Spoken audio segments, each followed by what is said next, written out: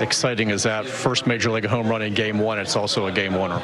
Yeah, I mean, those are kind of the moments you kind of think about when you're coming up and playing this game at younger levels. So to be able to kind of do it in a big moment, you know, it was pretty cool, and it's something I'll remember forever. What has this rookie season kind of been like for you? Maybe not in the lineup every single day, but learning how to navigate that kind of assignment. Yeah, I think that's been the biggest thing I can take away is just how to prepare yourself and how to go about your business each and every day, regardless if you're in the lineup or not.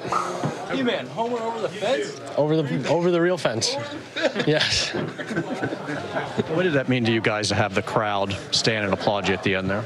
I mean, the fans are, everything. They're what drives us, and hopefully next year when we're in a playoff race, we're gonna need them at this time of the year when it gets tough, and just to be able to feel their presence even till the last out was pretty cool. When you look around the room, everybody's shouting and laughing as if you were going to the playoffs. How exciting is it, being part of this even after 162 games and not going to the playoffs? Yeah, I think that's the best part about this group is, we're in it together, and, we want the best for each other. And I think that's pretty special, especially in this sport, in this industry.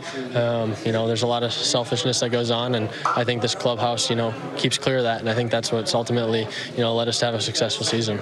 After hitting that one, you're going to come back next year as a power hitter? Yeah, I mean, if there's one thing I want to do a little bit more is to be able to drive the ball and put some runs on the board to help our team win. So just keep working on that and see what happens next year.